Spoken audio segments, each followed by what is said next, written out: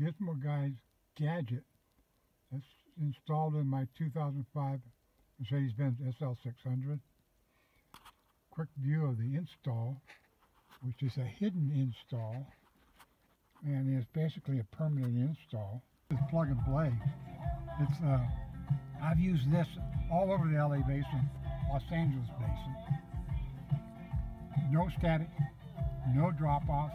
Prior to getting this, I've tried just about every single one of the FM transmitters available, and they worked great when you were sitting in the vehicle in one place, but as soon as you started moving around, it would start picking up other signals. It would drop off, get real staticky. As you can hear, this is clear. And the volume